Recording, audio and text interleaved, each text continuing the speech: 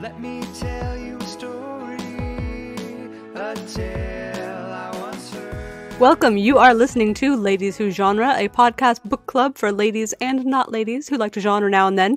I'm your host, Morgan. And I'm your other host, Noelle. This is not going to be a spoiler-free podcast, so if you've not read this episode's book, or really the whole series, and are sensitive to spoilers, then please pause the podcast now and come back after you've had a chance to read it. And there may be really, really big spoilers. There's a trigger warning for this guy. There are a lot of battle scenes. It's called Battleground, guys. There's actually quite a bit of cursing in Peace Talks, and less so in Battleground. And that was actually very surprising to me because I am not sensitive to cursing in any way. In fact, I am basically a pirate. But even I was like, damn, dude, that's a lot of cursing. This week, we're discussing Peace Talks and Battleground by Jim Butcher. We are treating these two books as one because they were written as one, and neither is really a complete story without the other. I don't know that I even necessarily realized that after having listened to the first book, which came out about maybe 2 months or so before the next one. Yeah, one came out at the beginning of July, and the other one came out in the end of September. Yeah, so I listened to the first one, Peace Talks, right when it came out, and I guess I could sense that, like, a lot of things are talked about but not resolved. It wasn't until listening to Battleground that I realized that so many of full-on story types that Jim Butcher tends to do, the way he tends to format his books, while not necessarily completely formulaic, a little bit they are, a little bit. Yeah. I didn't realize how much these are one book that got split into two. I really felt like they were one book for sure, even when I read Peace Talks, because the ending, like I got an hour away from the ending and I was like, there is no way they are going to wrap this up in an hour. Oh, we are listening to these in audiobook, just for anyone who doesn't already know that. So yeah, I was about an hour out and I was like, there's no way. And I'm like, damn it, another cliffhanger. And that's how I actually found out that it was written as one book, but it was too epically long and he had to split it in order to make sure that like it could sell, because I think they said it would have cost like $50 or something to buy the book because it would have been so massive. So he decided to make it 2 smaller books, which still ends up costing you $50 somehow if you buy it in hardback. So, but yeah. I don't know, buying things in incremental units is maybe more affordable. Yeah, I felt like, and I was like, you are so lucky that you, like, not lucky, but smart to put it out right afterwards too, because I would have been mad if I had to wait years for that. Yeah. There was one where like Molly gets snatched by Winter, and that was a cliffhanger, and then there was like a giant gap in how long it was till the next book, and I was so pissed. No, I am glad that if they had to split the books up, at least they did so in very short, chronological timeline for us humans here in the real world. Also, Battlegrounds for me was friggin' exhausting. Like I was dying by the end of it. I did power through the like last half of the book all basically in one day, but it is a grueling book for him. It takes place over one day. Like most of Peace Talks and all of Battlegrounds except the very end of it take place all in one day. And by the end of it, you are exhausted. So I'm actually really glad he split it into 2 books because I needed a break. Like that would have been too much. I already feel like I don't want to move on to our next book. I've been listening to podcasts and stuff just to like palate cleanse because I just need to like calm down emotionally from that. Which is fair. Yeah. I don't know. Maybe we'll talk about it more, but I guess I feel like it could have been one book and then just really more severely edited down. Mm-hmm. Okay. I feel like that was possible. Okay. But then again, I've listened to a lot of books that are, 40 hours long to listen to, which, most of Jim Butcher's books are like 10 to 15. Yeah. So I can see how that's a lot if that's not the usual content the author brings. Yeah, I think it was 2 distinct stories, and I understand why they did a split where they did, because one of them literally is an attempt at Peace Talks, and the other one is literally a Battleground. So like, I can understand why they would split it, but I can also see trying to make it into one book, but you'd have to take out so much of the content, and there is a major character death in the second book, like a major character death. And so when that happens, like it needs its time. Like you need to take some time with that. So I'm pro 2 book. Fair enough. Yeah. The one thing that makes me laugh about this is that it's kind of its own spoiler, the titles. Yeah. Peace Talks. But then Battleground. Something tells me the peace talks didn't go very well. Yeah. He is going to write apparently 20 to 21 regular books and then do a epic battle trilogy. And so I kind of feel like Battleground, because it was just one book that is a giant battle, I do feel like it was a practice round for his epic trilogy, because man, that's going to be exhausting. And I hope he also releases those back to back, because I don't know if I'm going to be able to like read that much into a giant trilogy battle and not be able to access the next book. Although I am obviously, like I just said, totally exhausted by this one. So who knows? I mean, but you'll probably have like 5 years to recover between this and the next. So Yeah. What do you think the final battle is going to be? Is it going to be the outer folks? I think so. And Nemesis and all that stuff. Yeah. Like the stuff that he's just been like sliding in for the last few books is gonna come full circle, I think, at the time. And the Nemesis being that one walker, but I don't think it's just the one walker. I think it's probably all the walkers. And he starts the book series by talking about a walker that he battled to get away from his mentor when he was a young kid. And then he starts to realize like he didn't actually defeat the walker. The walker let him go. He realizes this at some point.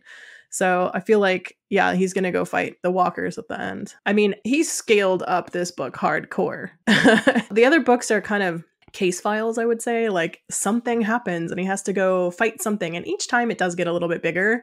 But this is the first time that you're like, damn, are you actually ready for this? And he's like, yeah, I got this. And you're like, okay, good luck. All right. I feel like we really want to just dig into the book. Why don't we talk about our pairings really quick? I decided that since this book is full of all the destruction and mayhem and shenanigans, particularly, well, let's just say, demolition, I went with Elliott Bay Demolition Ale to celebrate or commemorate the destruction of Chicago in Battlegrounds. Yeah. And presumably the subsequent rebuilding. I don't know. I guess we'll see in future books. I started out wanting to go with something like a Monster energy drink, and then I realized I don't want to drink a Monster energy drink, like, because man, this thing was like exhausting, and I felt like I needed a Monster energy drink just to listen to the books. So, and I did listen to them back to back again, so that was another probably part of this exhaustion. But I decided to go with a cup of coffee that is mostly sugar and milk. And for those of you who have read Battleground, you will know exactly why I picked that. But it would be something you'd need. You would need some protein, a whole bunch of sugar, and a little bit of coffee for staying up to do battle. So cute. Okay, but we'll get into that a little bit later, I think. So here's where we do the opening line of the book, where I'm going to read both of them because I feel like they both give you a little insight into how the books are. The opening line of Peace Talks is, "My brother ruined a perfectly good run by saying Justine is pregnant." And the opening line to Battleground is, "Apocalypses always kick off at the witching hour."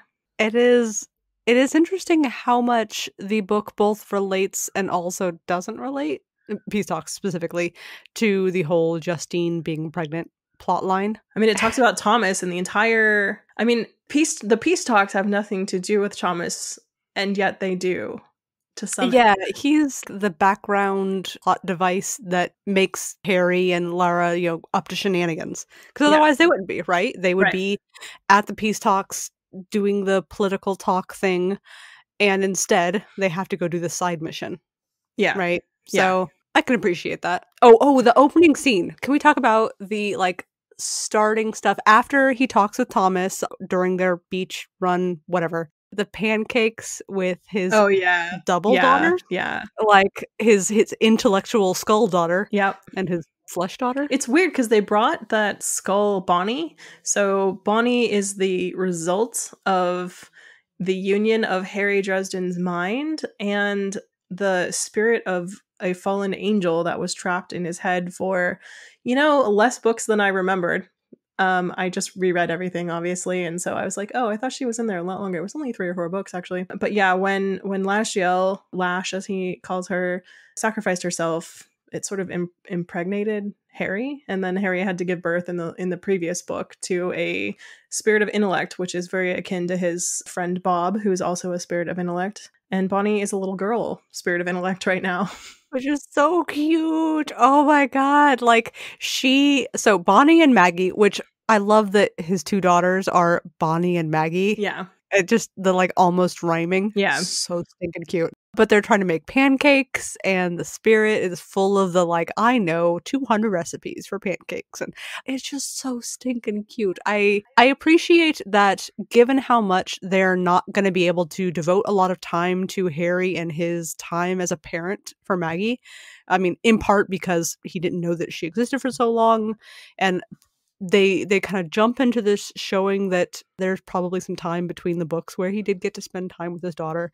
It's just so cute. I appreciate the fluff. Yeah, I liked that fluff too. My concern about it was they bring up Bonnie and they talk about her, and then she is nowhere to be seen for the rest of the two books. And he's very concerned at all times about Maggie. Like, she comes up constantly as a source of like not inspiration but like drive for his character to do what he's doing. Mhm. Never once is Bonnie mentioned. And also, like, where is she? Yeah. He had to flee with Maggie from the place that he was at the time, but there's no commentary about what happened to Bonnie anywhere all the way through the rest of the two books. So now I'm like, Where the heck is she? what happened? Yeah. What happened there? Did you remember that? Did you? And yeah, like they haven't even mentioned her in a kind of cursory, here's where she's hanging out. Right. Like, I gave her skull to so-and-so for safekeeping thing. Nope, none of that. And I'm like, oh, okay. How is that happening now? I mean, I just assume she's at Michael's house, but Yeah, I mean, I guess if we remember again that almost the entire two books are taking place over the course of practically a night, like I Yeah. guess I can see Yeah. how it makes sense that they wouldn't necessarily talk about her location during that time. Although it is weird just in a like parent thinking about his child sense. Yeah. That I Yeah. don't think he feels that same parentage No. over Bonnie that he does over Maggie. And in some ways, he's even more of a parent to her than he is to Maggie, because he didn't raise Maggie for the first 6 years of her life, or 8 years of her life, some amount of years. But then he gestated that Bonnie. Like, he's not only her dad, he's her mom in some ways. So yeah, like she's literally part of him. That is fascinating to me. Maybe she's still in the Svartalv house that was or is belonging to Molly, but who knows? Like, I guess if it's only a day, I guess he has to go. Nothing happened to that apartment, so I don't know. I don't know what Yeah, presumably she's still hanging out there. I'm sure it'll all get resolved. Yeah. And that we'll see her again in the next book. Yeah. And everything will be fine. When she'll be a delightful. But you're right. It is weird that she's like the second chapter of the first book and then never again. Yeah. I mean, she's a great plot device. They should have just like hang on to that thread. But there was a lot going on. So yeah. So I'm going to let this slide. This is I'm now past judgment. That is fair. His conjuritis. What do you think about this? So what I think about this is, so it's it's ridiculous. It's silly. It's very funny. So what happens is you get this thing called conjuritis, and essentially it's like allergies or whatever. You sneeze, and then whatever you were thinking about conjures out of nowhere, and happens to be there. So like if you were thinking about a baseball would just drop out of the sky, and it would last a few minutes, and then it would go back to ectoplasm and evaporate. But it seemed like kind of an awesome plot device because he used it to his advantage later.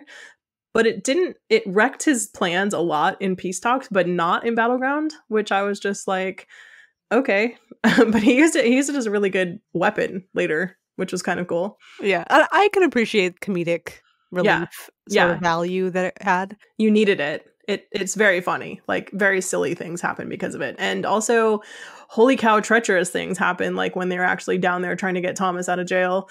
Man. It totally feels like a Harry Potter style childhood disease, you know, It's or like, not illness, not disease. You know what I mean? It's like Ron puking slugs for the next 3 days. Yeah, like it feels very children's book-esque, I guess. Yeah, which is funny because it's nice. We were just discussing how this is not a children's book. Yeah. I did have a big frustration, I guess, with the first book, because they have never told Ebenezer, who is Harry Dresden's grandfather, that Harry Dresden has a brother whose name is Yeah. Thomas, Oh and my he's a god. vampire. That thing that they do in shows and books and movies and everything, where a character has this problem and with another character, and everything would be solved if they spent 5 fucking minutes sitting down and talking to each other, but then they don't, and that's the Yeah. story. That's the Yeah. driving device behind the story. Or you have a piece of information and you just like refuse for no good reason, zero reason, especially when it's like literally you're willing to like fight to the death to not tell this piece of information. And then literally as you're gasping your dying breath, which is like sort of literally what happened, you spit the information out. Are you kidding me? What? Like, why not just like, I know he's not going to be happy about it, but like it explains your behavior now and you don't have to go to war with him. Like, are you kidding me? Man, there's so many times where I wish I could go back in my own past life and be like, just talk about it. Yeah. That'll solve the problem. And Just I say feel it. like that piece of advice extends really well to a lot of books, shows, and movies I've seen.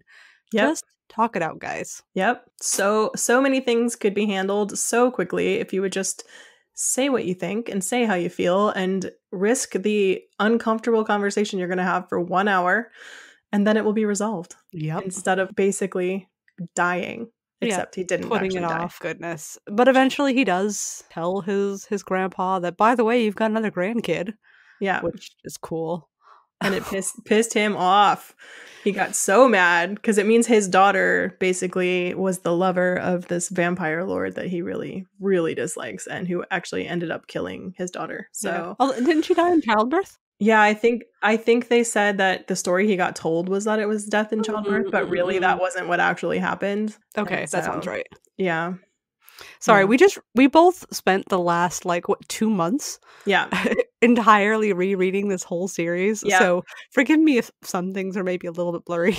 17 books now, is that right? 16? Yeah. Yep, Something, that's right. some 17. ridiculous amount of books now that we just powered through. And they do kind of blur together after a while. Yeah. Anyway, shall we go over okay, let's talk about what happened in Peace Talks. Sure. So his brother says that his girlfriend, who is a vanilla mortal human, is pregnant, and that shouldn't be the case. And his brother is moderately obsessed with this girl. He is actually a succubus style vampire, and so it's unusual for him to have actual love for someone. Mm-hmm. He's used to just feeding on them, and he's almost killed her more than once.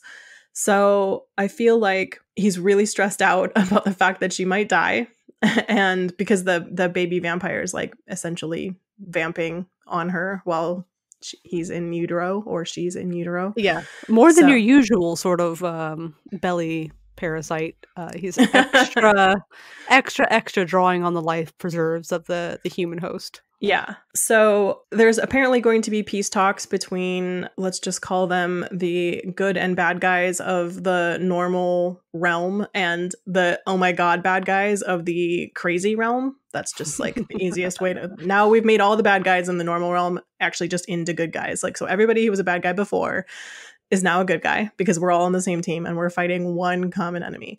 And there's going to be some peace talks to see if that's going to go down. And minutes after the peace talks went into effect, it was the day of, Thomas was caught trying to assassinate the head of state for one of the, what are those called? The Svartov? But the peoples, a group of people that are in this.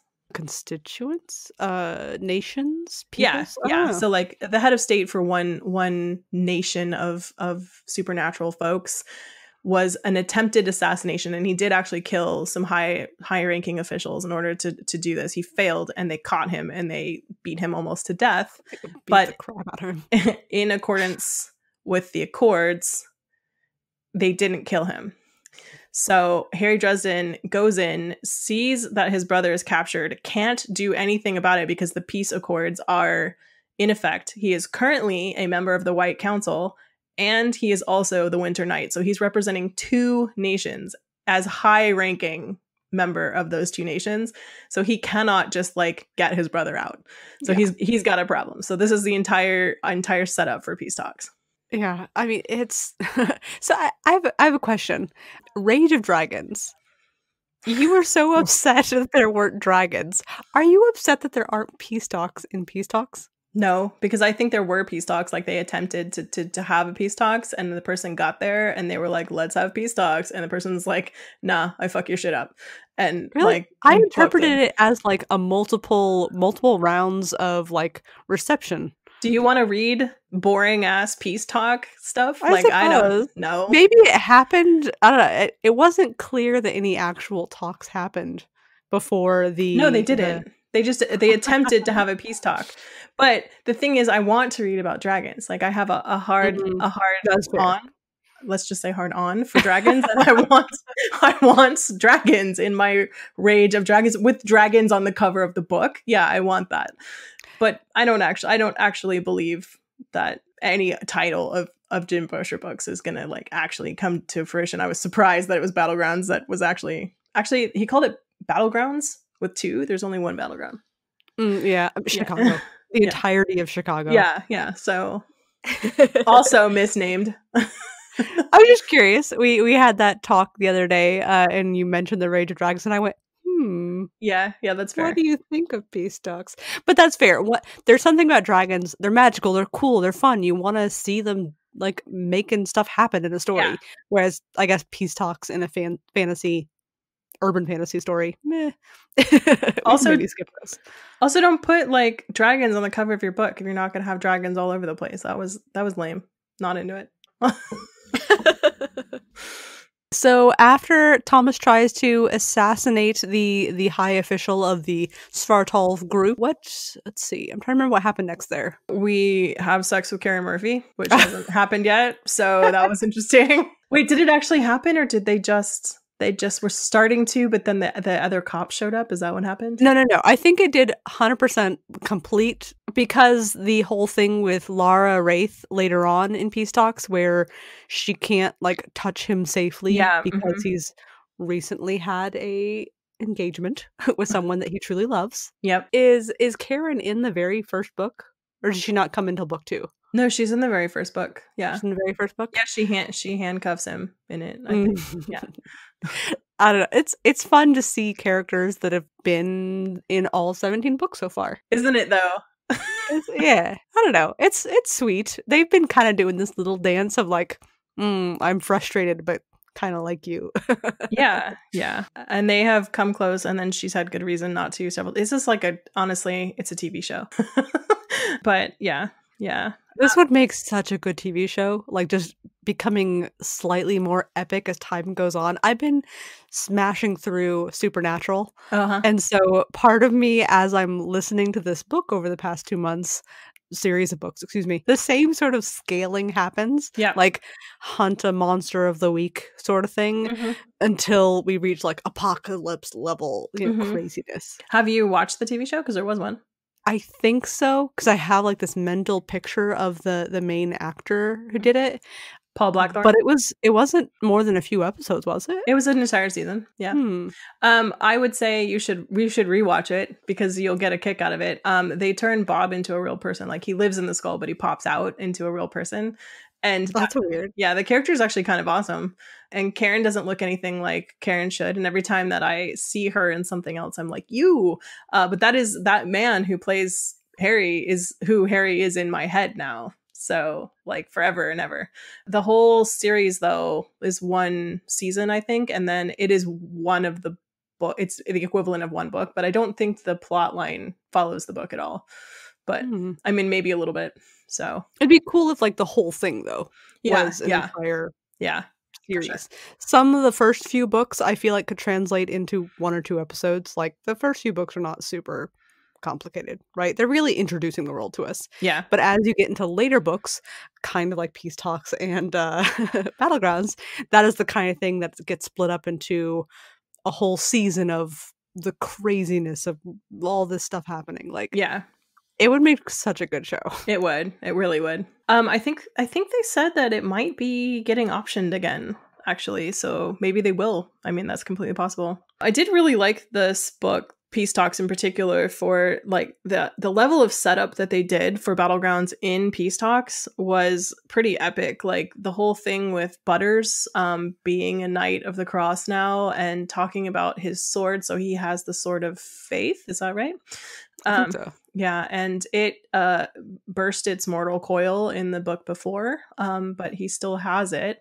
And it now just won't harm anybody who's good. So you can swing it around all you want.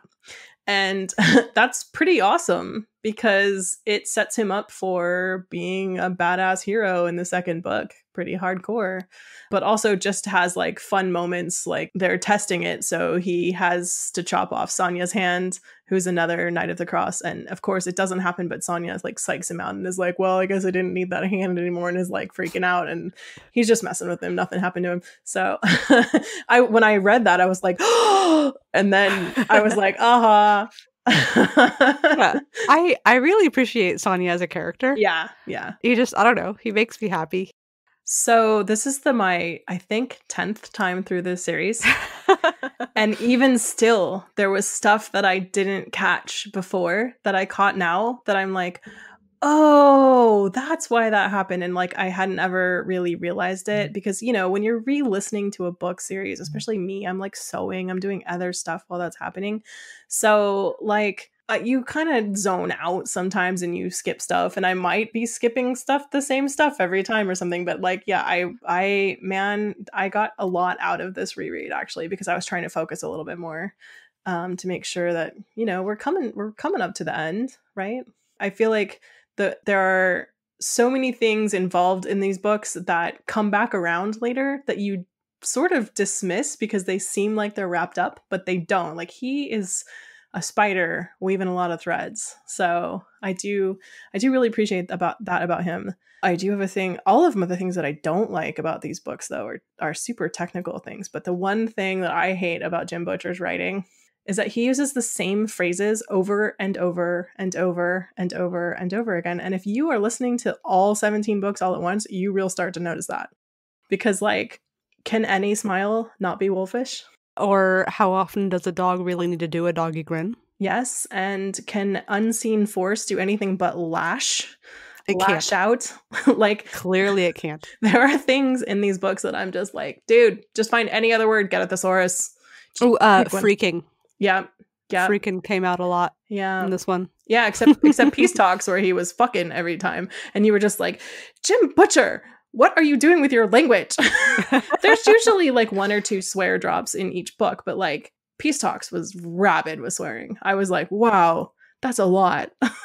How do you feel about the thing that he does in pretty much every single book where he talks about, he reintroduces concepts to us, which I guess isn't unique to him. Like, I feel like a lot of book series will do this, where every time he does a soul gaze, he kind of retells you what that means and how significant and unforgettable it is. Dude, we're on book 17. Book 17. We don't need, like, if you just showed up, figure it out. I mean, I guess to some extent I tune it out at this point. Yeah. Like, it doesn't bother me in a way because I'm used to it. Yeah. And it just, whatever, it kind of blurs. It's kind of like those, when you're watching a TV series and they do the previously on. Yeah. Mm-hmm. They do a little preview of it. Like, I just watched the whole series. I don't need you to give me a preview. But So I used to watch, this is such a diatribe. I used to watch this show called Dark Shadows, right? And it's a television show that was put out onto the air live. It's a soap opera involving vampires. And I think Tim Burton made a version of Dark Shadows. It doesn't do the show justice, but the show is super cheesy. Like, occasionally you see a boom mic drop in, people forget their lines. Like, it's because it's a live soap opera that was put on in, I think, the 60s. Man, and it was like 4 years, every single day they played this. But the funny thing about it is they would have the end of the episode, and then at the beginning of the next day, they would react out the 5 minutes or so of the end of the last episode in case you like missed it. And the thing about that is, like, it would not be the same every time. Like, sometimes they would change the lines and you're just like, I guess they had a rewrite. Stuff like that. So anyway, this is very similar to me. It kind of makes me giggle, but yeah. Oh my God. Can you imagine live acting a show? Yeah. Every day for 4 years as a vampire. Like, you're just like, what? What? Wow. I mean, good job. That sounds hard. Yeah. Some things I did really, really like about Peace Talks. Oh my God, we know more about Mac. So for people who don't know who Mac is, Mac runs a pub. And all you ever know about Mac is that he runs this pub, he makes great beer, he makes a great steak sandwich, and he doesn't talk at all. And that's it. That's all you know for 16 books. And then you get to Peace Talks and they tell you, and the whole time he's done one thing. I think he gave Harry a tip like 3 or 4 books before that about something like about the bad guys. He knew who they were. And Harry was like, how does Mac know who they are? And then sort of dropped that and then came back to it later. And Mac was like, I'm out. And then they just dropped it. He didn't say anything, but you know something's up with Mac. And so in Peace Talks, you find out what Mac is. And I was like, what? I need more. I need to know more. I need to know everything. I need to know how this mechanic works. I need to know what. Because like what he is very significant. I don't know. I feel like they didn't say super strongly more than, I don't know. I feel like it's still hints. I feel like they're still saying, like, clearly he's not human. No. I mean, we just get that right out of the Harry thing. blatantly says the only thing he could possibly be is an angel, an ex-angel. What? Clearly I need to re-listen. You need to re-listen. I don't remember him saying his angel. I remember him like Harry wanted to look at him with his true sight, and Max said like, "No, it'll like hurt I don't want to hurt you." Yeah, but he's seen like Uriel. Yeah, but he didn't look at Uriel with his sight. Okay. So Max saying no because it will break your brain, and Harry literally says the words, "The only way that this is happening is if he's an ex-angel." It could still be that Harry doesn't know. And that's the only thing he could think. He's an ex-angel. So that's why I'm like, what is that mechanic like? How do you become an ex-angel? Like, how do you fall without falling, right? What? Clearly, you're just like Castiel and you just want to hang out with the Earthlings for a bit because they're cool. Yeah, I guess that's it. But like, at the same time, you're like, but go. But he still retains divine powers. You know that because A, Harry's sight will break if he sees him, and B, he has the capacity to deal with some of the situations. So like he has some of his divine powers left over. He didn't have They do mention the fast healing earlier on. Yeah, and he's like he's epically old. People who are super old remember him looking exactly the same in the book. Yeah. And Mab is super, like, extra respectful of him. Who's respectful to, like, who is Mab respectful to ever, right? Like, oh my God. Well, apparently Harry's dog. Yeah, well, his dog is also a guardian, and that... Harry's got a lot of, like, badass friends. Like, a lot of badass friends. So, yeah. I'm just like, I'm so into Mac. Like literally he could just be like, here's the story of Mac. The series is over. And I would be like, thank you. That's all I need to know. Like Harry's just going to go mess some stuff up and have to fix it in every book from now on. That's fine. I got it. I get what's going on. I don't really need to read all that, but I do need to read what the deal is with Mac. Like I need to know, and I need to know what his story is and how that happened. And was it for love? Like, what is the situation? There's also like more information and about Mab in this book, which I found very interesting. Like she says the words, "I was mortal once," and she has said that before to him in another book. I do remember that.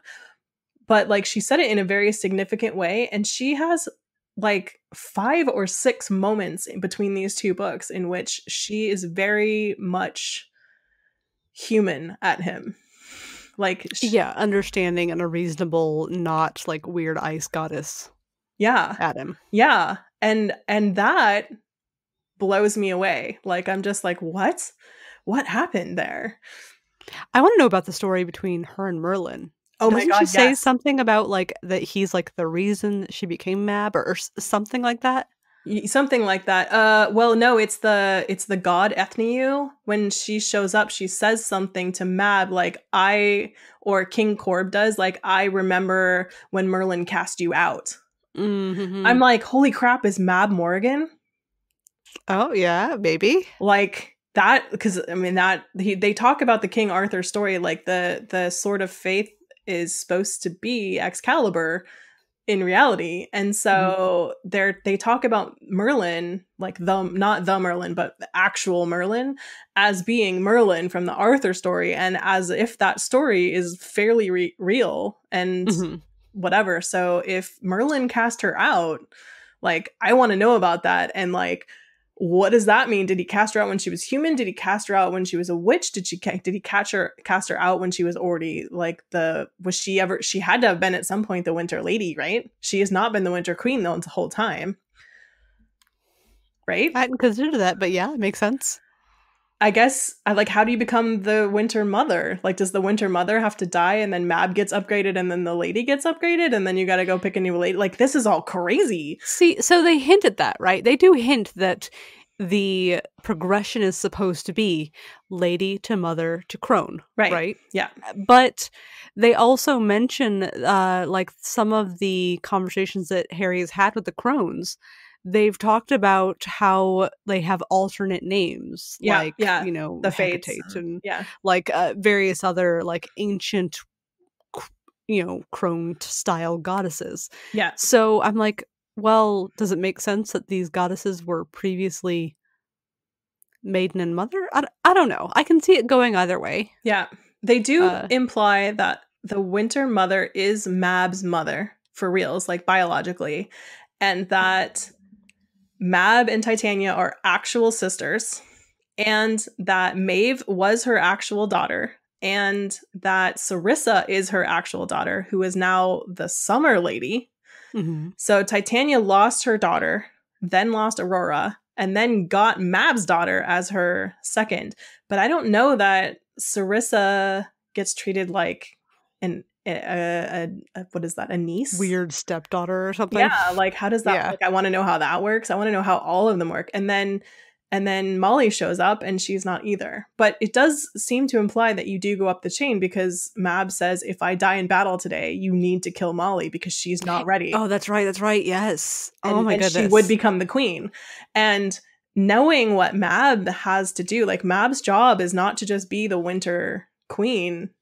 Titania's there as the Summer Queen to check Mab's power against humans, but Mab's power is to hold the gates against the outsiders, like Cthulhu level outsiders. Yeah. And so she's doing battle constantly. Like, this battle that's happening here is kind of like NBD to her, except it's not, because she says she could die.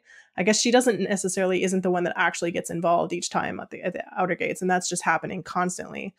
Yeah. So the whole thing is crazy. Like, I am so fascinated by how all of this works, and I hope that they explain the entire mechanic of it, but they also might not, and that makes me crazy. I'm sure it'll get discussed at least a little bit more. If for some crazy shenanigan reason the series ends without it being discussed more fully, I feel like Jim Butcher will be pretty happy in interviews at that point to be like, hey, here's what's up. Yeah, although he's a bitch of an interviewee. Have you watched his interviews? No, I'm not. He's resistant to being interviewed. Like, the stuff he says he's pretty snarky, and he doesn't drop a lot. And when he does, it's not in the format that you would like. I do think that there's absolutely no way he's going to stop after that. Like, he's going to write additional books or do a series spin-off with like somebody else or whatever. Yeah. So, well, I mean, I guess even if your main character dies, there's a whole rich, you know, world of side characters like Mac. Yeah. That, you know, interesting subsequent books could totally be made off of. So, yeah. I mean, that's kind of the nice thing. If you create an interesting enough world, you can just keep going. Yeah, you can write side stories, you can write short story omnibuses, all that kind of stuff. Should we talk about Battleground? Sure. So, I mean, Battleground begins where Peace Talks left off. Which is... Oh, go ahead. With our big Titan friend coming FAU. into the Peace Talks and just fucking shit up. Yep. Before deciding, like, hey, war on all y'all. War on your cow. War on your mother. War on everything to do with you. She's so angry. Yeah, they attempt to have the peace talks, and a goddess rolls in and basically just says F this party, and then sets off like which is like essentially a neutron bomb in like, because it like in Chicago, it just like it messes up. Well, no, it's not a neutron bomb, it's like a EMP bomb. It like knocks out all the power. All the power goes out. Yeah, so everything's dead. Not humans or people, it's just all the power's out. Like you have no communication, you have no nothing. And then says, for some reason, I don't know what time it is, but she's like, I'm gonna come back at the witching hour. And you're like, but why? What? Just do it now. But anyway, she gives them time to regroup. So thank you, plot device. Yeah, they do mention that later on. They're like, you didn't have to. Yeah. Like, wait. He calls her out. You could have just frickin' started. Yeah, you could have. What are you doing? You're bad at this, man. So, in the first like 2 or 3 chapters, there's a frickin' Kraken fight. I was just like, what? In Lake Michigan, right? Is there really a Kraken fight? There's a Kraken fight. Krakens live in Lake Michigan. It's canon fact now. Yeah. So Harry's for some reason on a boat. He had to go back to his island. He had to drop off Thomas. So him and Lara, in fact, did rescue Thomas in the book before. Spoilers. They had to drop him off. You don't get to talk about Battleground without that. So they drop him off on the island. He gets put in prison. That's the only way to keep him alive. So he's on the water coming back from that to try to save the entire city because, he's got 50 things to do like he always does. And a Kraken attacks him. And I just sat there going like, wow, chapter 2 and we're in a Kraken fight. Like, not messing around here. Getting stuff done. Getting it done. He soul gazes the Kraken. Oh yeah, that was crazy. First, like, let me tell you about a soul gaze. Yeah. Conversation we have in that book.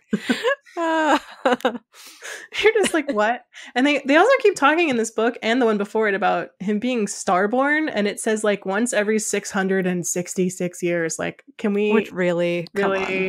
Anyway, a person is born on this one day, or any kid born on that one day is called. Yeah, I think it's not just one person. I think it's anybody born on that date. Yeah, and you find out other people that in this book are starborn. So like Listens to Wind is a starborn. Yeah.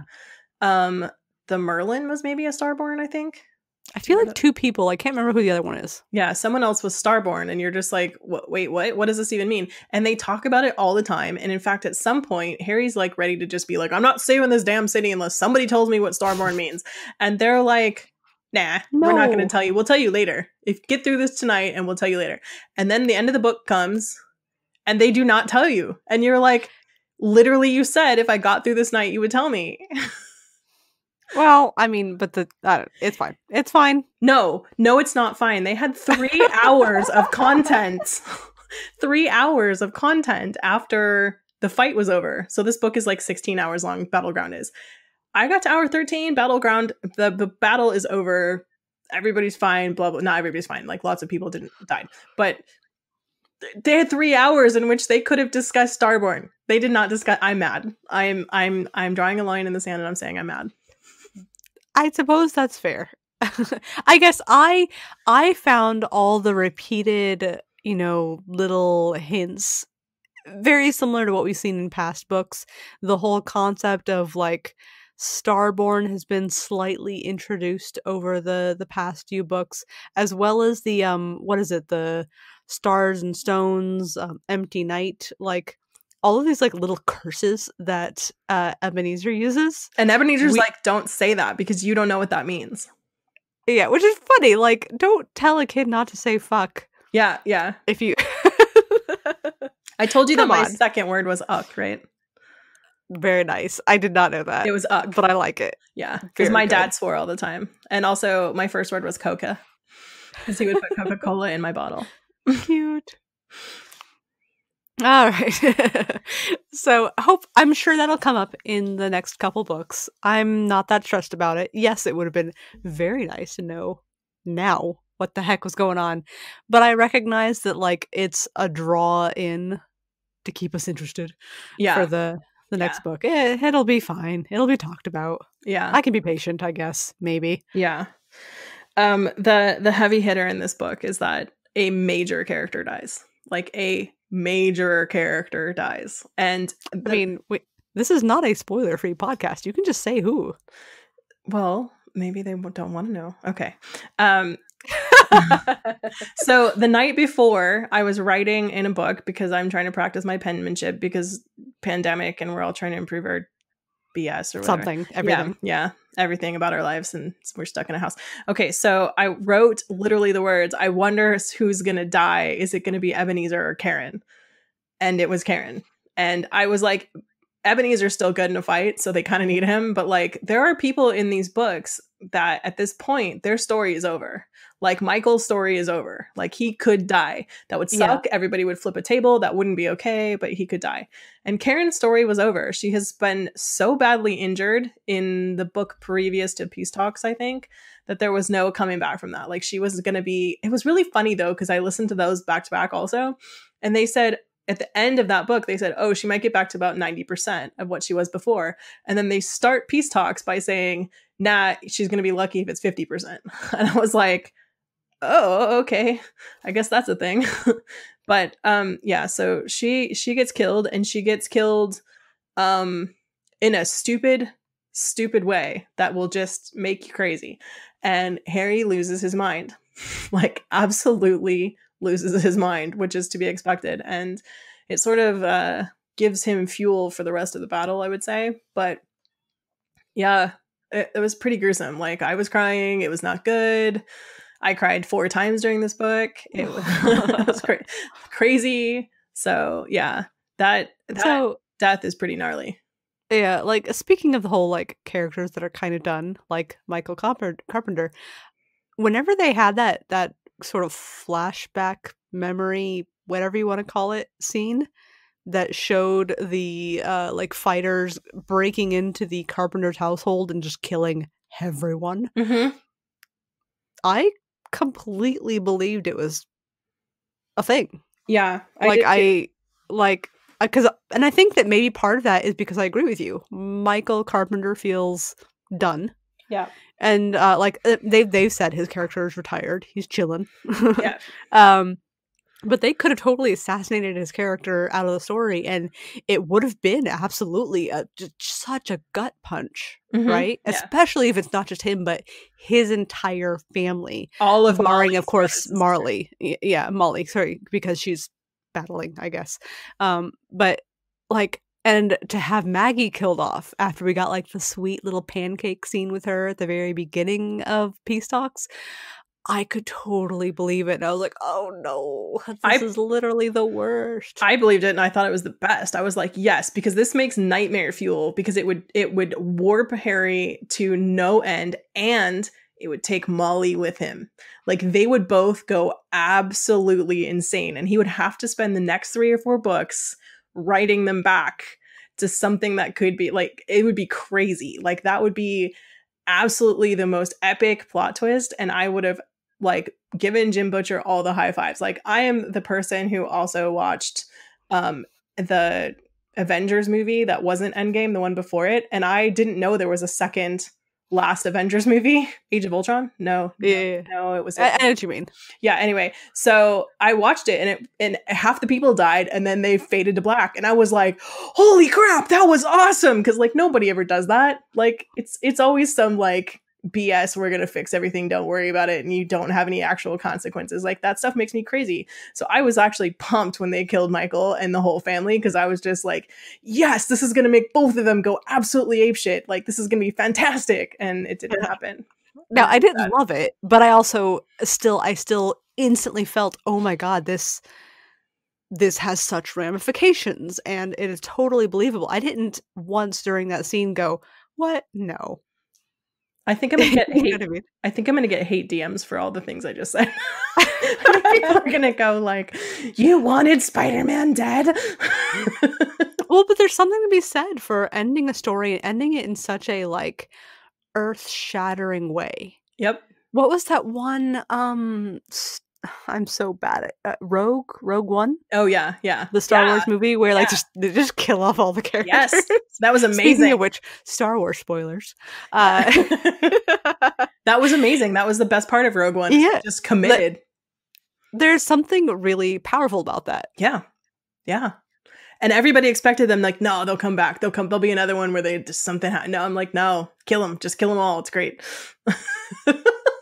That said, even though they didn't end up killing the Carpenter family, I appreciate the way that he figured out, like, instantly that it was wrong. Yeah. Like, Because the dog's there was not there. something Yeah. powerful about that. Yeah. That, like, and they're like, no, I see the flaw. And he says that, like, that must have been put there for him to see. Yeah. Which is, Absolutely. I don't know. I appreciate. Yeah. Do like. He calls himself on his own stuff sometimes, which I actually really appreciate. You know, like, hey, why didn't you just start? Like, why did you give us till the witching hour? That was dumb. You know, like, why did you give us time to, like, amass the troops? Like, just take over if you want to take over, you know? Yeah. Like, he calls it out, and I totally appreciate that about his writing style, which is funny. Yeah, I think the only problems I had really with these books are technical. I had, like, really small things. James Marsters, who reads these books, is like, I love him so much. But man, he changed 2 characters' voices, at least, in this, and it made me crazy. Like, absolutely nuts. He changed Mab from being, like, super sultry and sexy to, like, growly and gross. And I was like, what even is that? She sounds like her mom.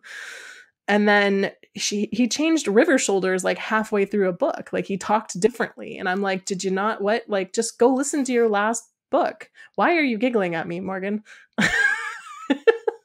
Because I'm going off about stuff. No, that's fine. I appreciate every time you go off about things. Okay. It's my favorite. Also, like, the other thing that bothered me a lot, and it was mostly in Peace Talks. It happened one time in Battleground, but not too bad.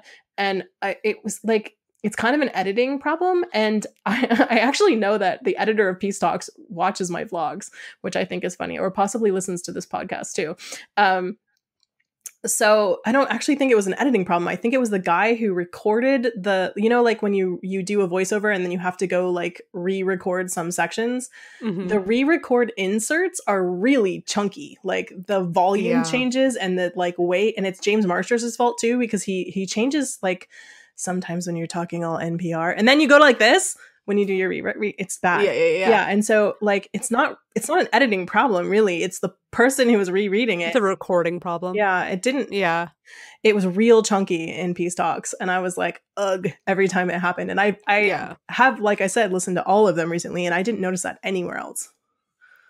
I for sure noticed it in Peace Talks. Like, I don't know that I heard it or caught it in Battlegrounds, but in Peace Talks it happened like 2-3 times. Enough for me to go, really? Yeah. Again? Yeah. Like, I'm not imagining it. This must be a thing. Yeah. But other than that, I thought they were great. Like, everything about them I thought was pretty good. You know, like, I can bitch about parts of a story, but I also really feel like it's Jim Butcher's story to write. And he should write the story he wants, not the story that I would have preferred if such and such had happened or whatever. Just like, I'm here for this story. So, yeah. No, there's something so nice about enjoying the story as the author has written. I am very, very rarely someone who reads a story, watches a series, whatever, and goes, nope, that's not the way that should have been. Yeah. Like, I can recognize that I may be sad that the main characters didn't get together till the very end and then they die. But, you know, let's Star Wars. Let's just pretend that, you know, it's not the story that was meant to be told, and that's okay. Yeah. I can appreciate that this isn't my story to tell, and what it is somebody else's, and that's just what's going to be. Yeah. But yeah, I have a strong forgiveness level when it comes to, well, but that's out of character for that character. I'm like, well, clearly it's not out of character because the character did it. Yep. Like, you know, maybe there's just hidden motivations that you don't know yet as a reader, and like things like that. Yeah. People got real salty about Game of Thrones at the end, and I was like, shut up. Do better. Yeah. If you want the story, whatever. You should have made this. Shut up. It is what it is. Or go write fan fiction. Yeah. And make yourself feel better. Yeah.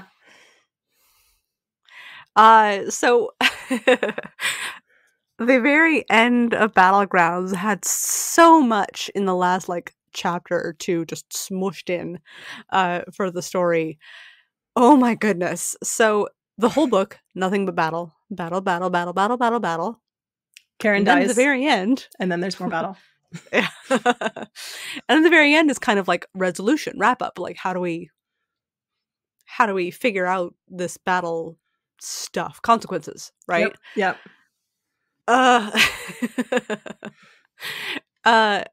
There's so many things I appreciate. I love that Harry's getting back his old house. Well, sort of. He's getting a castle. Sort of. Like, yeah. when he said he wanted his basement back, that's the exact words he uses. He said, I want my basement back. I expected John to move the entire castle. Like, because he had the whole castle moved there. So I expected him to move the entire castle somewhere else because it has all that crazy spell work on it, right? Who wants to give that up? And also, it seems like a pretty fat pad. So I was like, I'd want to keep that. So I would have been like, there's your basement. There's a hole in the ground. Enjoy. But he didn't. He gave him the keys to the castle. And you're just like, okay. Yeah, it is a little bit surprising. But how badass is that to have your own castle? Yeah. That's so. And I love that he was like, there's a giant hole because it got bombed. And he's like, can we do some sort of Doctor Strange situation up there? And I was like, that's awesome. There was another thing that they did in this. Oh, he acknowledged you're a wizard, Harry. Which I was just like, yes, he finally made the joke. Oh, goodness. So once he has the keys to the castle, and he has, what is it? It's Lara, Mab, and Molly are there. All together. Which he should feel real nervous about. Yeah. I mean, because those are some ladies that are up to shenanigans at all times. The third favor for Lara. Yep. Oh my goodness. That has so much potential also because we all know that like the reason Karen got knocked off is to pave the way for the Winter Knight and the Winter Lady to finally have a thing, right? Oh, they can't because Winter Lady cannot have sex. No, only Mab can't. Maeve was having sex with everybody and their mother, if you recall. Okay, I might be misinterpreting. Maybe it's not sex; she cannot love. She can't. No, well, I don't know about that, but Molly. So did you read the story with Molly and Ramirez? No, what are you talking about? There's a short. Okay, so there's a short story in one of the like collection of short stories. Then I probably read it. Yeah. Okay, where Molly and Ramirez. It's one of Molly's first missions that she's doing as the Winter Lady. Okay. Where she has to go figure out why this group of people in like Alaska or some other really cold northern place, why this group of supernatural people are not still paying their like yearly tithe. Oh yeah, I do remember that. Yeah, and so she and Ramirez like hit it off, real into each other. Yeah. And near the end they attempt to get together, like the super lustful, because they're both like what, their 20s. Yep. Like young 20s, getting real excited and into it, hot and heavy. And then like she like goes blank and wakes up realizing that she's like broken all of his bones and shit. Oh. And Mab explains that like, you are the Winter Lady. You need to stay the maiden of the maiden mother crone dynamic. So, but that doesn't make any sense because Maeve was like literally humping anything that moved. But did she have sex with them after she humped them? I don't know. Like maybe she was breaking bones. Maybe she was doing that and that was still fine with her. Like she was kind of evil, so maybe Mab made it sound like the act was not consummated because that would break the mantle of the Winter Lady. Oh. Like that was not allowed. I could be misremembering, as we've already established. I do kind of blank out a little bit as I'm reading. Is that the one that you like? Okay, so Morgan had this thing where she went on to the next book, but it wasn't the next book. It was a short story omnibus. And I was like, dude, that's not the next book. What are you doing? And she was like, oh man. So was that in that one? Yeah, it was in that one. Okay, I'll go read that one again because I didn't. I only read straight down the thing. Have you read the Bigfoot Tales or whatever? The one with all I did not know. You should get that one. It's really good. It's all of the stories about Harry working with Bigfoot. Which I've been wondering. I was like, it feels like they just suddenly he knows this Bigfoot character. He does. Really well. And they like to cover it. Well, apparently it was in a short story. So I will have to go back. It's actually like 4 or 5 short stories. It's this same concept where it's like, I think the book is called Working for Bigfoot or something like that, and it's got a bunch of short stories, and they're all about him doing jobs for Bigfoot. Cute. Yeah. Well, I will go back and re-listen to those at some point. But that's why I never had an assumption that he and Molly would actually get together, despite like a little bit of kind of flirtation in that direction. Well, I mean, she said she offered sex to him at the beginning of the book before, and she was still the Winter Lady at that point. And she said to him, like, well, because he said, if it ever happens, it won't be like that. And she goes, well, what if it's offered? Yeah, but I don't know that this mission that she went on wasn't necessarily her literal first, but it was early on. Yeah. But I'm saying this happened just right before this book. When she shows him her apartment, this salt, I can't use the word. when she shows him her apartment, they're leaving in the Monster Mobile, and she tries to get him to have sex with her, like, or at least like, start up a relationship, but it was really an offer of sex, because she could feel the mantle in him wanting sex, and he goes, it won't be like that, and she goes, well, what if it's offered? So that makes me think that she can have sex with the knight. Maybe. And maybe that's the distinction. I'm not sure. Because there was that whole subplot of the knight, like, sexually assaulting the previous Summer Lady, which made me wonder, like, wait a second. Yeah. So maybe I need to spend some time looking this over to figure out what exactly the rules are here. Because that short story made it seem like Molly could not do the thing. And every time that so when this happens, the thing that we're actually ever going to talk about happens, Molly's pissed. She's mad. She's jealous, and she wants it. And 2, everything that they had said in the several books working up to it was basically the knight and the lady are meant to be together. So that's why I think like the whole Murphy getting killed off thing is set up to allow them a clear path. And then this thing is throwing a wrench in that clear path, because Mab tells Harry he has to marry Lara Wraith.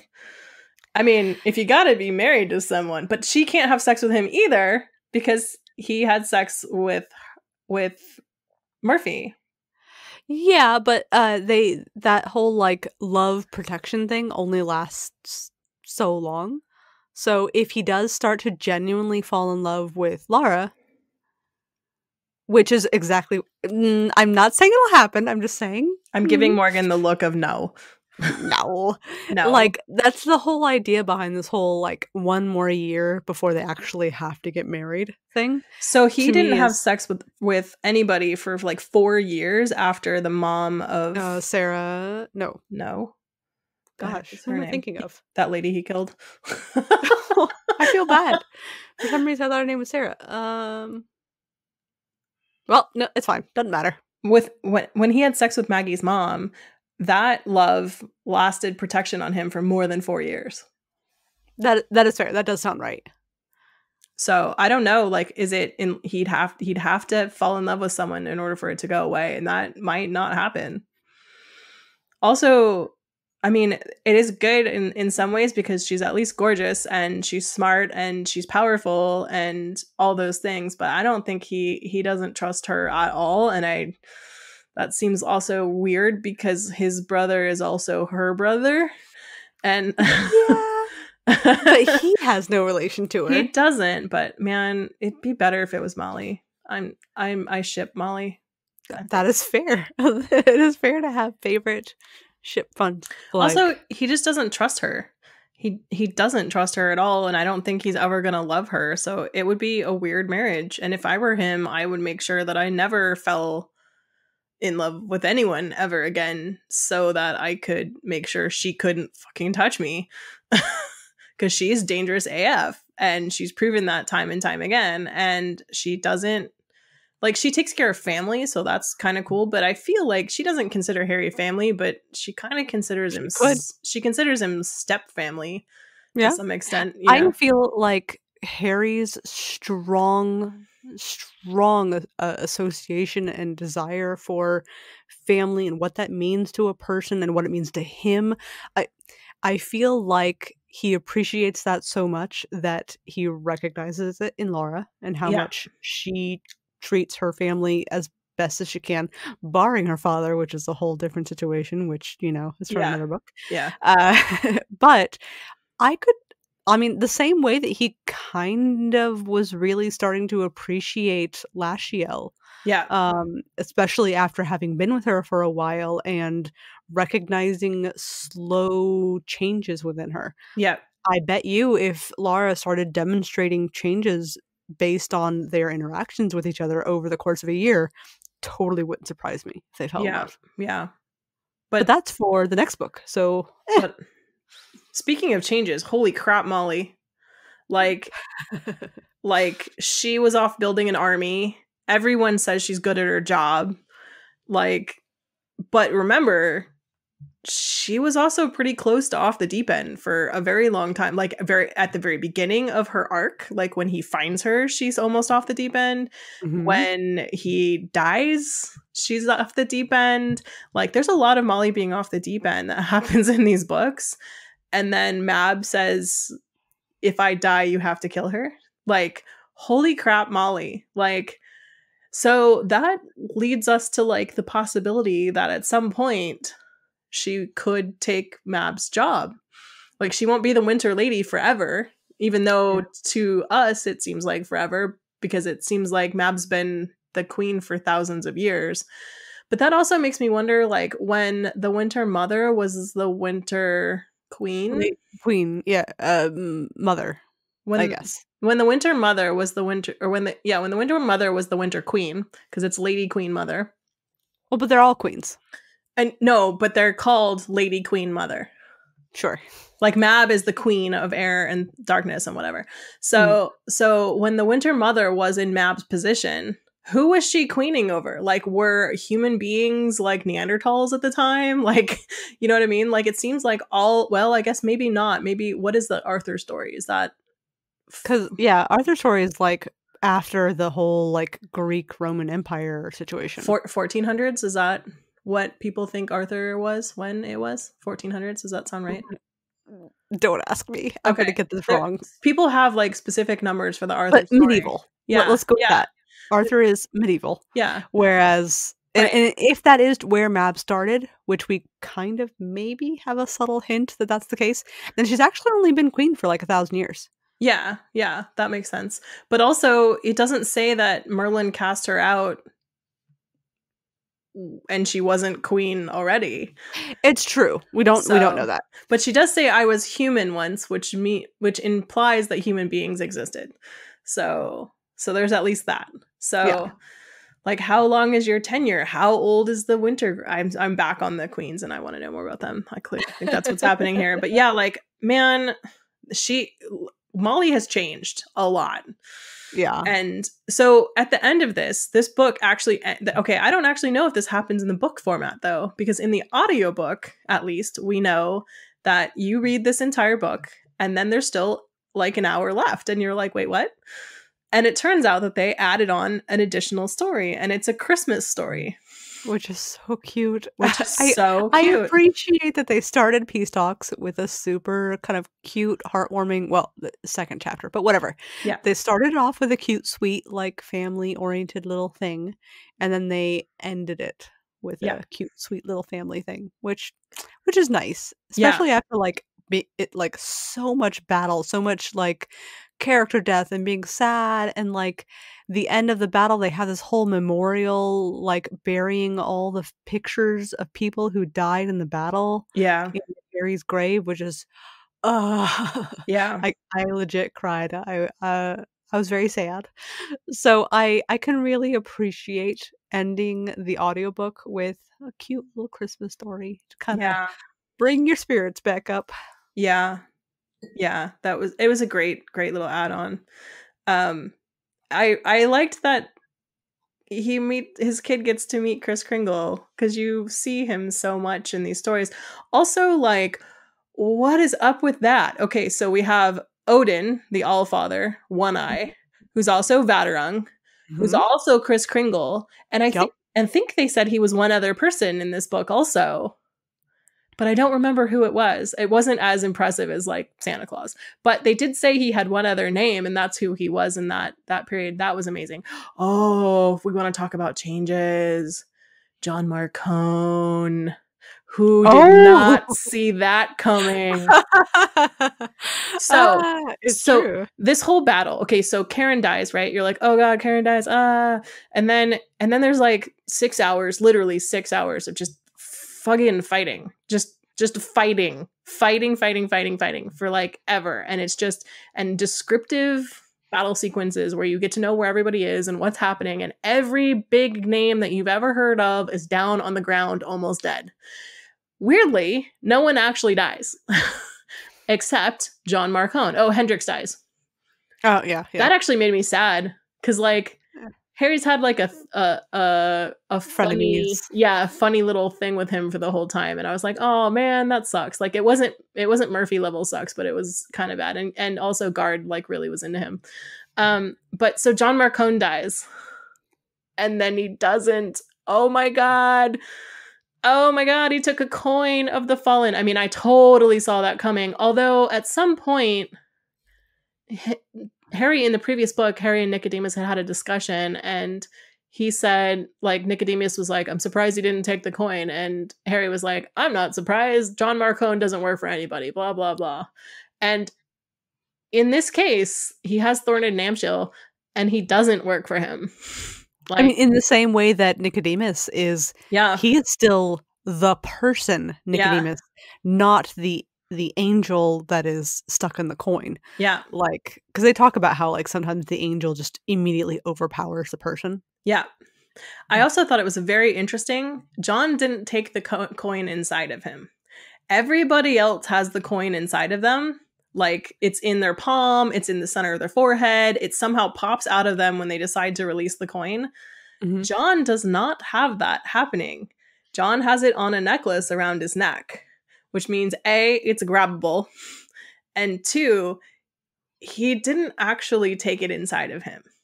And I am fascinated by this and how this mechanic works. And like, how does that work? How, if you're not taking it inside of you, how do you have the eyeballs inside of you? Like, what is the situation with that? Thorn and Namshill until now seemed like just a giant thug who didn't really think and who was just like fighty McFight pants. But like, he seems real smart. I mean, he was a sorcerer, but he also seems super thuggy. But he seems really like genteel, and he has a British accent and stuff. And I'm like, how does a fallen angel get a British accent? Like, Britain didn't exist when okay, never mind. Yeah, don't think about it any further. Yeah. So anyway, I have this book, these 2 books, whatever. So many questions. Like, that's actually great. Like, I feel like that's great. But there's just like, I have so much stuff I need to know now. And I am upset that there are 3 or 4 regular books left. And then one, because they're going to be case files, right? So like some Monster of the Week crap's going to happen. And then a triple down. But like, man, how are you going to tell me all the stuff I need to know? Like, I need to know that. Like, I want to write. They're going to keep doing the thing where they reveal like one little tidbit about each of the various characters throughout each book. I know. Do not want. I enjoy the journey. I want standalone novels on each one, and I want their history. Give me all the information in Wikipedia right now. I just had this diatribe about how I said it's that man's books to write, and it's not my business to be telling him how to do it. And I'm like, bitch, give me the info. Yeah, you can still want what you want, but also recognize that it's not someone else's job to give it to you. He's not your bitch, as they said about George R.R. Martin. Have you seen that? I have not, but that I don't feel like I need to see it. This sounds like a thing that I feel in my heart. Yeah. So I was at this thing called Wootstock, which is like it's a nerd showcase that happens at Comic-Con and a few other places. Anyway, at one point, George R.R. Martin is there, and these guys, Paul and Storm, write this song that's called George R.R. Martin, Please Write Like the Wind, because everybody wants him to write faster or whatever. And then Neil Gaiman walks out, and he just looks at a piece of paper and then looks at the audience and just says, George R.R. Martin is not your bitch. And then leaves. Like, it was amazing. So, and George R. R. Martin's like there. So it was all very funny. Very fun. Yeah. That sounds like it's worth seeing. Yeah. I'm sure it's on YouTube. Yeah, I'll find it. for sure. That'll be good. So, okay, the whole story of the entire Peace Talks, Battlegrounds, these two books started out with Justine is pregnant. Yep. And it's not until the very, very, very end of Plot twist. Battlegrounds that they're like, surprise, it was Justine the whole time. So at the beginning, he goes to see Thomas, and Thomas says, it's Justine. Or he can't even talk. He just says, it's... Yeah, he kind of mumbles Justine. Yeah. And so Harry Dresden has this bad habit of realizing things when he's passed out. Like whenever he gets knocked out, and in the past it has been he's had a discussion with his own alter ego, and this time it didn't happen. He just somehow, while he was passed out on a boat sleeping, figured out that when Thomas said it's Justine, he didn't mean like, I need you to go protect Justine. He meant the bad guy that is driving all of this is Justine, who is Thomas's girlfriend who is pregnant. So that was the thing also, that where he was saying like, why didn't this god just attack us? He gave us time to do this and whatever. He goes, that's really weird. There must be a puppeteer to this. Like, why would this god just like roll in out of nowhere? She has like a throne under the sea or whatever. Like, why would she roll up here and decide like now's the time? Like, that seems dumb, right? And then there was also an attack on the outer gates, and like while that made sense generally, it didn't, because like the only person it sidelined at all was the Lenanchi, and I guess Rashid couldn't come to this battle because of it, but that was it, right? He doesn't show up for anything anyway. So it didn't really sideline any characters. So while they used it as a distraction, or they called it a distraction, it didn't really actually distract anyone, because you don't need the Lenanchi if you have Mab, like, frankly, right? So he realizes, oh, this is a preamble, right? And in some ways it is. It's a preamble to his trilogy later. And they've been alluding to this thing called Nemesis for a while. And so, he's on this boat with Justine, and he realizes, because he's sleeping while on a boat, which is on water, which grounds his magic, that the actual enemy is on this boat with him. Dun, dun, dun. Dun, dun, dun. And she's been taken over, and she's the one that forced Thomas to go try to kill the bad guy. Or she's the one that forced Thomas to go try and assassinate that, head of nation, and which got him put in jail, which I don't understand. Like, what was the point of that? Like, why would you care if this Svaltard, I can't even say their names. How do you say it? Let me go. Svaltov? No. I have it written down so that I can make sure that I say it correctly. One second. It's in here somewhere. It is Svartalf. Oh yeah. Here's Nishfuff.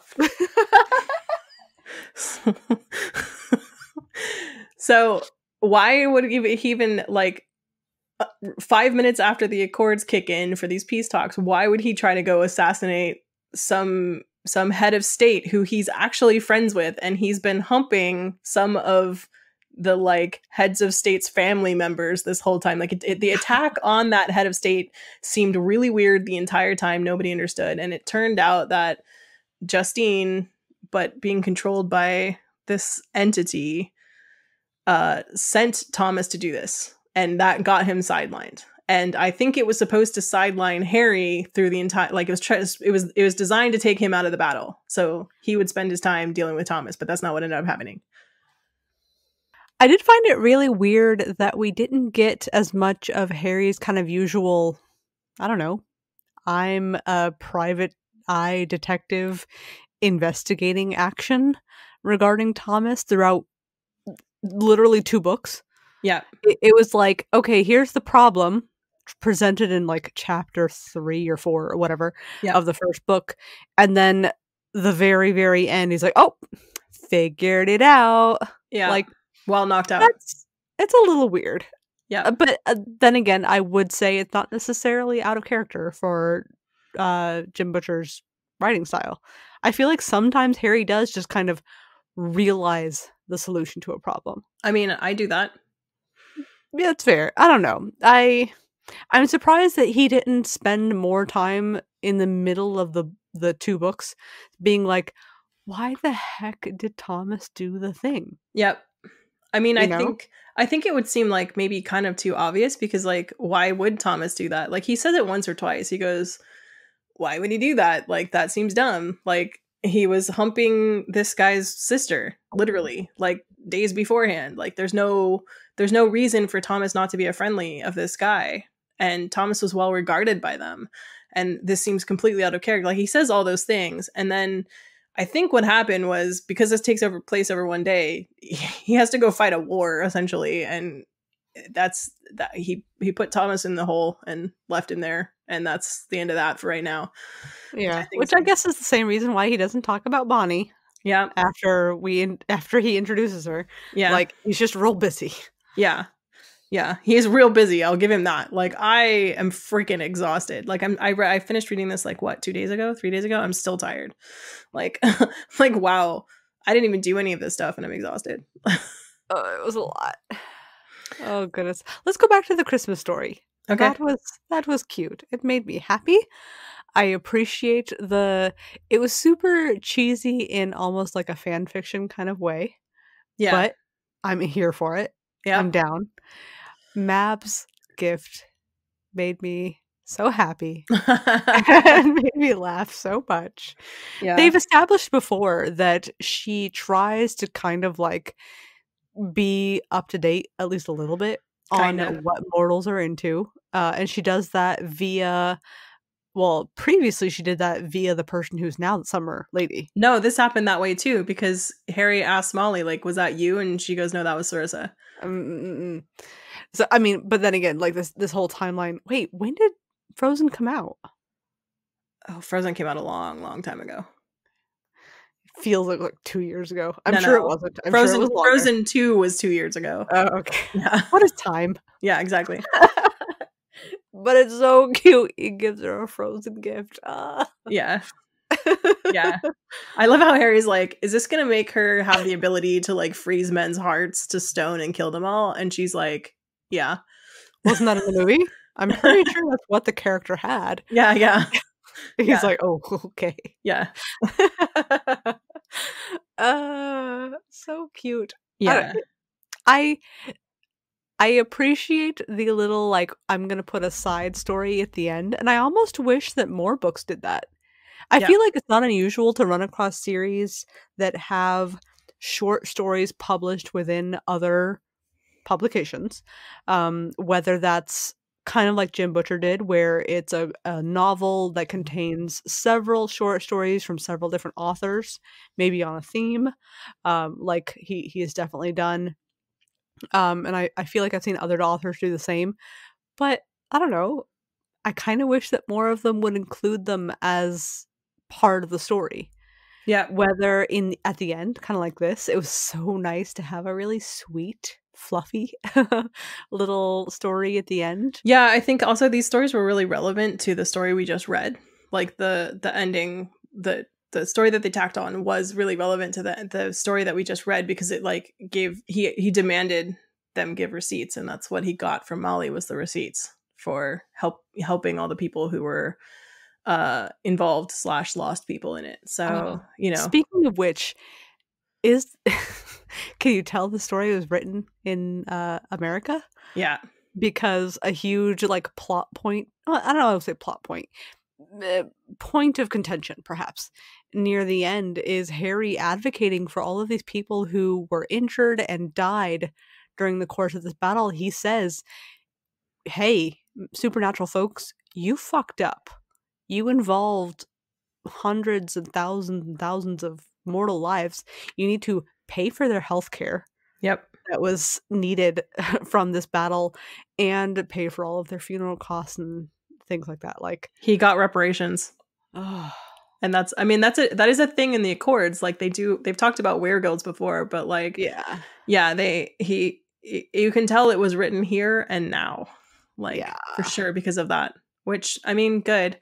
Jim Butcher has gone out of his way to put stuff in the books that lets his political views be known. Like he had that garden where men would go meet up with other men, and Titania asked him how he felt about that, and he goes, as long as they're not hurting me, I don't care. Like he slides stuff in that is his political opinion about stuff like that.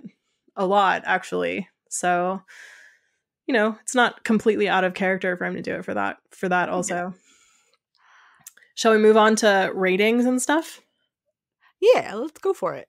All right. So if you had to give this a rating, what would you give it? Oh my goodness. So I'm going to have to preamble that much like this podcast for this pair of books, I'm not going to rate it as one book. Or not rate it as two books, excuse me. Yeah. Because I feel like it would perform a little bit poorly as two books. I'm going to continue with my stance earlier that it should be one book that was maybe edited down a little bit further to kind of fit what they needed it to. But if this were one giant ass book, gosh, I mean, 4.55, like, it's real high up there on its stars and stones category. Especially after getting the whole story, part 1 and part 2, it's really good. I really enjoyed it, including Christmas Story. If Christmas Story is included in the written, then I feel like that does take away something. Yeah, I kind of wonder about that too. I guess we should find out if that's in the audio or the regular book or not. So, yeah. What would you rate it? If I had to rate it as single books, I would rate Peace Talks at a 4 and Battleground at a 4.8. Okay, so fair enough. Because I think I'm a person who likes completion/closure, and Peace Talks like ends in a place where you're just like, damn it. Like, you could see the to be continued written on the black screen. That was real annoying, and I hate that. Absolutely part 1 of a part 2 episode. If I had to rate them together, I would rate them together as probably a 4.9. Like, I liked this book a lot. Like I said, I'm friggin' exhausted from it. The like minor editing stuff that happened in Peace Talks was annoying to me. There was some little things about it that I didn't like, which is why it doesn't get a 5 stars. But like, I don't rate books this high very often. I rate most books pretty well, but like, it's pretty hard to get that high of a rating. But out of the series, this is one of my favorite books, like, for sure. It's interesting trying to think about this the way I might if it were a single book, right? Because I literally can't erase the past 2 months of rereading, or several years ago, my first time reading through the story. There's no way for me to cleanly give a reader a sense of what it might be to listen to this book or pair of books on their own. You can't. Right? I mean, don't do it. Don't skip to the end of a series. Don't. And maybe the reason that it's so easy to rate it highly is because I'm familiar with the series. And I recognize, and I'm sorry if anybody out there is a little bit frustrated with our kind of feelings on various books throughout this whole podcast. It's easy to fall in love with characters when you've gotten the chance to read their whole series. Yeah. And it's harder when you've only read the first book. Yeah. So Dresden Files may have an unfair advantage, but I kind of don't care. Yeah, I fully agree with that. Like, I don't try to read these without reading the series, and do read this. Like, what would you give the series as a rating? I would say a solid 4. Okay. I don't know, like, I feel like this book reveals a lot, and it does a lot of really interesting things with the series, but series on a whole, 4, solid. Yeah, that's good. I'm down. Okay. I give it a way higher score. Like, I give it it is my second favorite book series ever. So, I mean, I'm way up in the like 4.7, 4.8 range because I like it. Brandon Sanderson has my heart. There are people who have mentioned things to me about these books that they really don't like. They think they're really misogynistic, and they don't like the way Harry talks and whatever. And I'm like, okay, like, I get it. I get why you say that. And also, it doesn't bother me. It doesn't bother me at all. So that's cool. Yeah. I can completely understand why someone might not enjoy the series for that reason. Yeah. I can completely see it. I'm not blind to it. Yeah. I think that there may be a sense the same way that I get a little bit used to the way that Jim Butcher will repeat the same. Let Mhm. me explain this thing for the 17th time. But not everything else. You know, I get maybe I just kind of get used to it. Yep. I don't know. Yeah. I mean, I listened to this series over again with the ear for is it super misogynistic? And I'm like, oh no. The women in this book are more powerful than any of the men are at all. And they are the dominant species in this book. Let me just say that. So Harry is constantly baffled by the women in this book. So no, I don't think it is super misogynistic.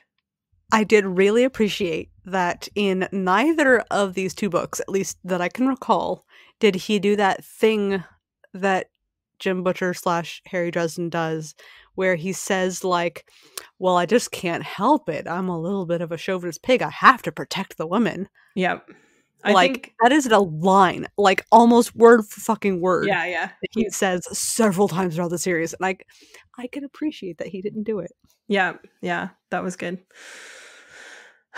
Sigh. Also, yeah, I think people forget like when these books are written. Like he started writing this series like 20 years ago. So 20 years ago, he started writing really strong women characters. Yeah, he opens doors for them. Let it go. Give him credit for 20 years ago. He was kind of ahead of his curve, actually. Like don't judge 20 years ago books by today's standards. That's not fair, right?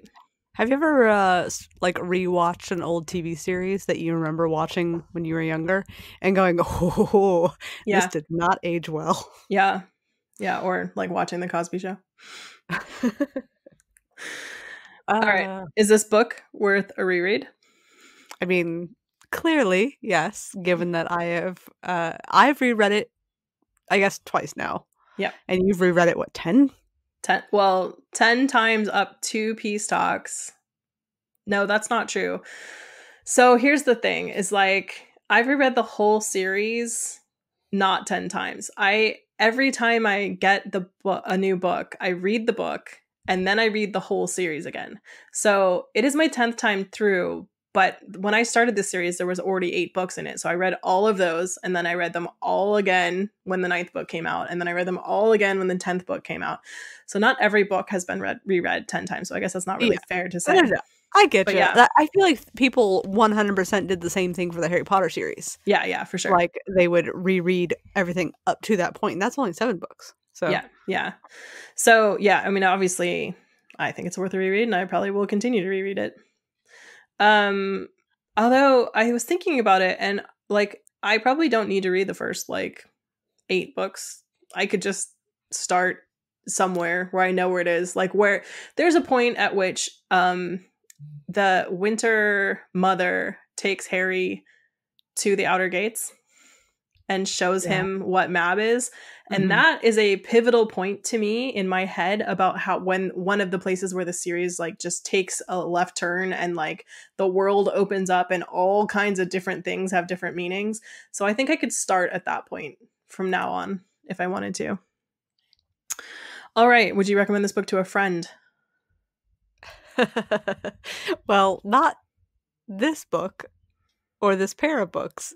I recommend you start from the beginning. I realize that this is again kind of an unusual stance for our books. Usually we talk about the first book in a series. Mm-hmm. I would still recommend the Dresden series if you're into the concept of urban fantasy. Yeah, okay. Fair enough.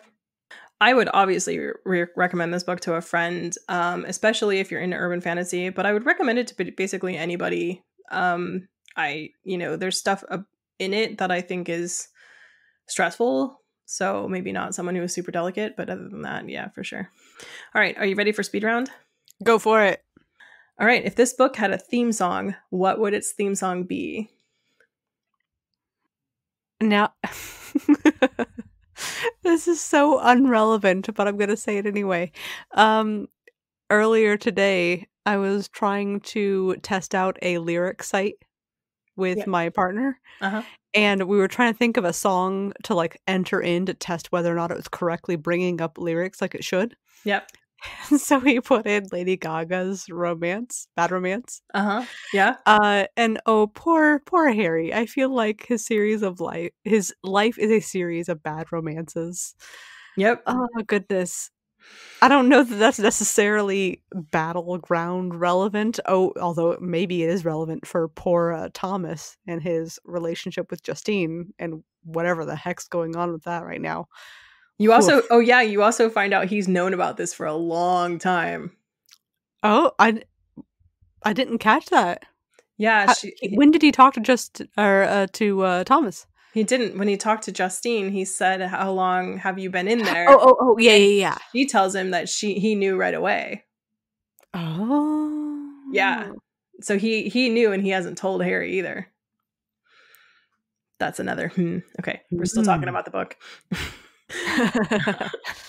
If this book were a food, what food would it be? Flamin' Hot Cheetos. Okay. I feel that good spice. I feel like it is predominantly battle, especially the whole second book. Yeah. It's literally battlegrounds. It's nothing but battle, nothing but fighting and characters dying and proving their worth and grit and valor and like Rage of Dragons flashbacks. Yep. Like, so I feel like something very spicy is appropriate. Okay. If this book were a candy bar, what candy bar would it be? God damn it. You with the food. I have another one. Do you want a different one? No, I mean I'll take candy bar. I just have to think about it. I feel like one of those candy bars that has the it pops. Does that make sense? Like sometimes there's ones where if you introduce moisture to the candy, it does like little snap. It's like Pop Rocks. Yes, but like in the candy bar and chili peppers, because I'm gonna keep with that. It needs to be spicy. I'm surprised you didn't choose a theme song by the Red Hot Chili Peppers. I know the band. I can't think of any songs. I'm sorry. Oh wow, Under the Bridge was like the Boulevard of Broken Dreams of like 10 years solid. They still play it on the radio too much. Well, I recognize Boulevard of Broken Dreams. Yep. Because they play it on the radio too much. Fair enough. If you could change anything about this book, what would it be? I feel like there were fight scenes that could have been shortened. Yep. Like down to bare mentions. Yep. And that was the thing about, when you have 17 hours of a book and gosh, over 10 hours of it is literally nothing but fight scenes. Yep. I was tuning it out. Rage of Dragons flashbacks. Right. I feel like you could totally take a lot of these fight scenes and say, oh, as I was running through to this other street, I saw name a character do this crazy thing. Oh my goodness. And then he kept going. Yeah. Instead of devoting an entire scene to it. For sure. All right. 3 words to describe this book. Every time I'm going to ask this question and you don't know. And every time I don't think about it. Oh my god. I hate to use a word that's in the title of the thing. Let's go with war. I was going to say battle, but let's go with war. Because it is a war between a huge group of peoples and, someone who's trying to invade them and say that they're wrong and they're terrible and they're the worst. Yep. I would say love. Yep. In that way that like hate and love are sometimes talked about as both opposites, but also not. They talk about it in this book. Yeah. Like there's it's relevant. Like the incredible passion and love that you have for some people invites the actions that you take for or against them. Yep. And lastly, family. Yeah. Which might be similar to that love thing, but similar but different. I feel like so much of Harry's driving force, his reason for doing what he does, is because of his family, whether it's literal bloodline family or chosen family. The people that you have decided are your best friends in the world that deserve your protection and devotion and love, and that's what he does, right? Yeah, for sure. Hey, Morgan, Yes. what are we reading next? Next up, we are listening to Sandman. This is so fun. I read the comic book series forever ago. So did I. It's one of the first comic book series I ever read. It's delightfully dark and Fucking weird. fascinating and absolutely weird. There's nothing about this series that is normal or Yep. reasonable. It's such an interesting interpretation of the concept of gods and dreams and human subconscious, and it's so fascinating, which I'm really excited by. So this is by Neil Gaiman, and just kind of as a quick FYI, this series is not for kids, not for youngins. It's got mature concepts, not only in the concept of, oh, there's hanky panky or oh, there's violence, but like it's freaking weird in mind-bending, bizarre ways. Or at least the comic was, so I presume that the audiobook version of that same story will be. The audiobook has a warning on it that says, just like the original graphic novels, this audio adaptation contains explicit language and graphic violence, as well as strong sexual content and themes. Discretion is advised. Just FYI. It's not so weird that, like, you can't read it, but if you're sensitive or whatever, I mean, I wouldn't let your 10-year-old read it or listen to this or whatever, you know, like, I mean, I would have read it at 10, but yeah, and ignoring the fact that I think I literally started the comic book series when I was 10, but you know, whatever. Yeah. But some parents are like, nope, and this is for sure the case with this one. Yeah. There is an interesting cast. Like Neil Gaiman is actually a reader in this. Same James McAvoy is in it. Andy Serkis, Michael Sheen, Taron Egerton, Kat Dennings. A bunch of people are in this as a full cast performance, so it should be pretty bomb. I am so excited. Yeah. And just for people who maybe aren't going to listen to this, if you wanted to, you could read the first comics. This adapts volumes 1 through 3 of the graphic novel series, which includes Preludes and Nocturnes, The Doll's House, and Dream Country, which are very strange. The Doll's House is a really weird one. So you could read the comic instead of this and still catch up with this podcast if you want to, or if you don't want to listen to this or don't have access to Audible for audiobooks, you can still just listen to this podcast and hear what we think about it. Yeah, well, I'm sure you'll get all the spoilers, so it'll be fine. I'm probably just going to be sitting there for an hour going, this is friggin' weird. I'm just so excited. I haven't started listening yet, but I am so here for it. Yeah, Neil Gaiman is hands down one of my favorite authors. I literally own every book he's ever published. There's only one I don't like, which is the one that he got the most awards for, which is American Gods. I was not into that, although I was into the TV show.